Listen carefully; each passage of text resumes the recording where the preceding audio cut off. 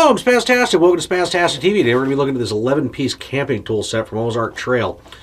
Get you some glare going right there. But since me standing here and talking about it would be boring, let's go ahead and start it down on the TV dinner trail. Let's just do an unboxing. This isn't a testing video, this is just an unboxing. Testing will be in the future.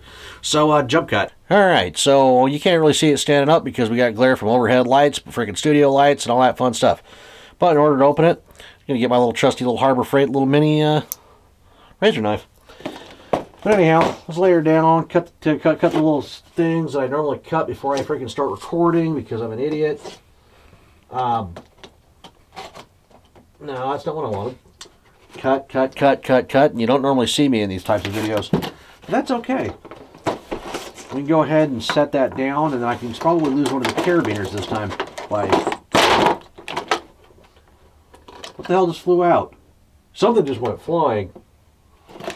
Oh, well, it doesn't look like anything that I wanted went flying.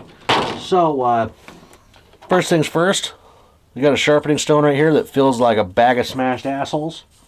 It really actually isn't that. It's pretty rough. And one side is a little smoother than the other, but the sharpening stone's a little rough. But we're going to go right to the money maker right here. Right to the mini machete. Which sawback, stainless steel. Pretty ergonomic little handle with a little topography, a little bit of thing on a design thing going right there if it'll focus. But yeah, this one actually feels lighter than the other one that I have, which I did a 12-piece one, card up in the corner of the screen. They had a little bit of a different handle than this, and I think it might have been a little bit bigger.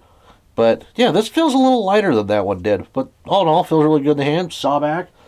There's a little bit of a drawback to a sawback on a stainless steel knife, but I'm going to talk about that when I grab the saw.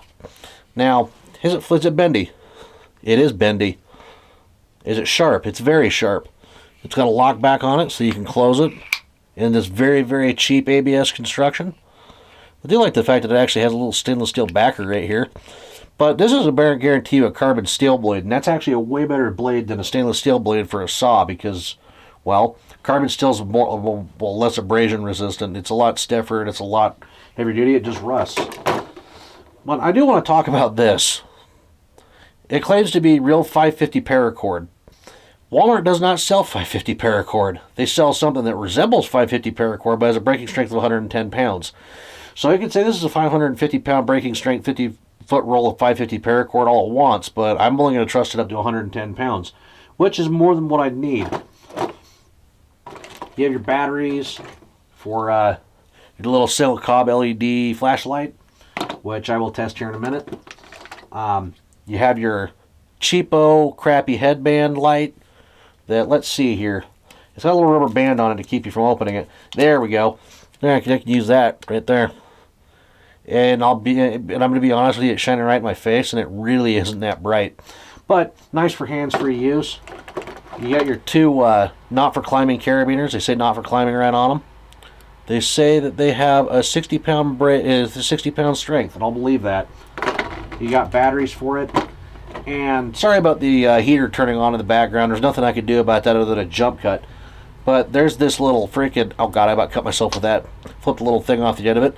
You have the little stone-washed stainless steel knife right here, which is appears to be full tang. Is it sharp? Yes, it is very sharp. If I slid my finger up that, I'd be bleeding. And it says it has a sheath in here for the sawback machete. Oh yeah, you got a sheath for it right here. You got a sheath, not for the machete, but for that knife right here. It's got a belt clip on it and a ferro rod, which I'm not going to test right now because I'll test that when I actually test the kit. Which I might get a little creative, grab a tarp and a couple of my camping stuff and actually go camping with it. So look for that in the future.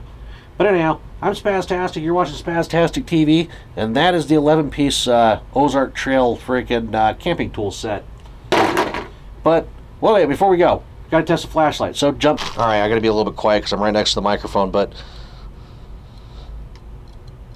it's just a single-use little 50-lumen flashlight. It does not compare to the one that came in the 12-piece set.